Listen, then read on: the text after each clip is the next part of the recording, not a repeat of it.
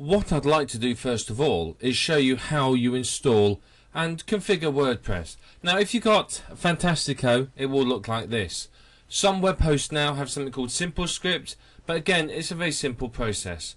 We're looking down here and we go to Fantastico Deluxe and we install it. It's very simple to do. You don't need any particular technical skills or anything else in order to be able to do this. So you can see here we have installation already, and you can see if you want to upgrade it to the latest version, you just click that button. But we're going to do a new installation, so we click on WordPress here. Then we click here. It's not entirely obvious, but you can click here on new installation and install a new one. So I'm going to install in the subdirectory of test. I'll have a normal, just call it admin, a simple password. Then you can set your nickname, admin nickname, so it can be anything you want. This is an email address. Then you put your site name in here. It doesn't matter too much what you put here, as you can change these later on. But those are what you put in. Then you click install WordPress. You click finish installation. And then it's done. That's it. That's all you need to do, and you've installed WordPress. So now if I open this window here, if I open that in a new tab, you can see here it's all installed. So we just type in our ID and password, and that way we can log in to WordPress. Okay, so this is an installed version of WordPress. Over here you've got your control panels, and here you can see what you have on your dashboard. So simple configuration. It's very quick and easy. You start with posts. You trash the original post. You don't need that on there. Get rid of that. Now you go to categories as well. You're going to change the name of this. Just click quick edit and change it to something relevant to your keyword, to your niche.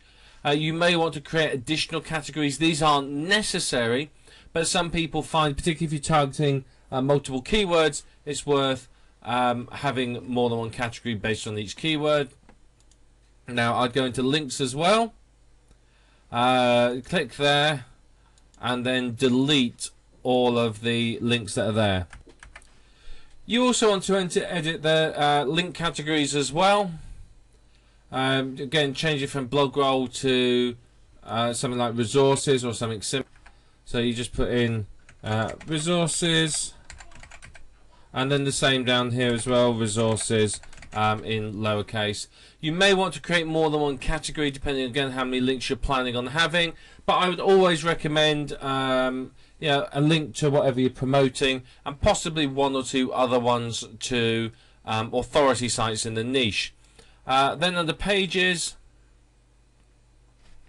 edit this and change it to something relevant again to your niche. This is the about you page. You can change the title. You can change all of this as well. So that's all we need to do here. We don't need to do anything under comments, but if we go to appearance now, this is where you install your theme, add new theme here, and you can search for new themes. Install them and so on. So you can upload ones, you can search for ones here, or you can just go to Google and do a search there. You can use the widgets to add widgets onto it. Again, it depends on how you're laying your site at as to what you use here. Plugins we'll look at in a minute, or users we can ignore. Same with tools. We don't need to worry too much about that at the moment. Now, under settings, you got some changes that you need to make here. Again, this is where you change your site name and tagline. You can let anyone register and just save the changes when you've done it. If we next go to writing, under writing again you can change all these. I'd recommend ignoring those. I'd also recommend just deleting out this information here, just to be on the safe side. If you want to put any update services in there, feel free to do so. All that it does is it will ping them when there's a new post. Then we go to reading. Okay, Again, I'd make a few changes here. I would pick it to show a static page on the front page. I want control over what they see. The only page I've created at the moment is about. So I would create just single page. I'd set this as my home page so that people come there and they see a good amount of information when they get there. Otherwise, they're going to see the latest post and it may not be what you want them to see. Blog pages show at most. I always set that to 1. That way it looks more like a website, less like a blog.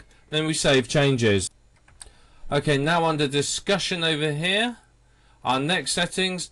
Again, most of these you can leave as they are. The only one I'd change is this one. Always check this box, and it just means that you're not going to get any spam comments at all. And then save the changes down the bottom here. If you don't do that, then people can get comments through. What some spammers do is they'll make 1 or 2 reasonable comments, and then when they realise they're allowed to make any comments and they don't need to be approved, they'll start spamming. The next one we need to go to is permalinks.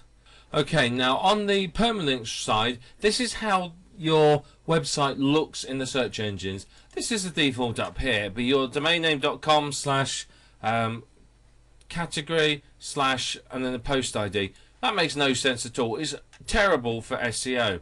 Now what people may want to do is, I recommend that you always change it. Now the easiest way to do this is to do it like that, okay, and do it to the post name. You can put the category in as well. If you're using categories and your category is keyword related, you could put %category % in here as well.